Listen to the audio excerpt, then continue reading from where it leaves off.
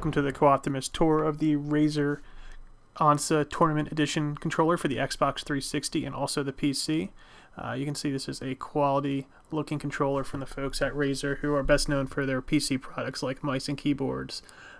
With it you have a really nice looking D-pad that works really well. It's got separated buttons. Also the analog sticks, a really nice feature of this is it's tension based, and you can twist these and make it either have more resistance or less resistance depending on your preference. So this is pretty huge for gamers, especially in games or in types of games like first-person shooters and stuff like that. The design itself, the shape and contour is really similar to an Xbox 360 controller.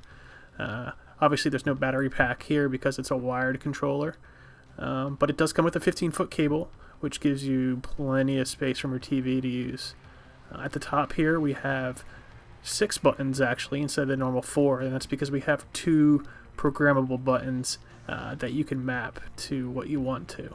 So we'll show you how you do that.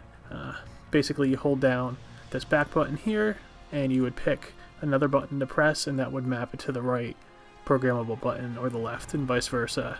So this gives you a little bit of options in games that don't actually let you customize the controls. The face buttons are nice and lit up, and they have this kind of clicky feel to it, which I really like.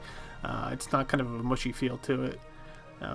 The triggers, you can see, are really curved well, so they're easy to grip, and you combine that with the other 2 buttons and you can have access to a lot of quick control options.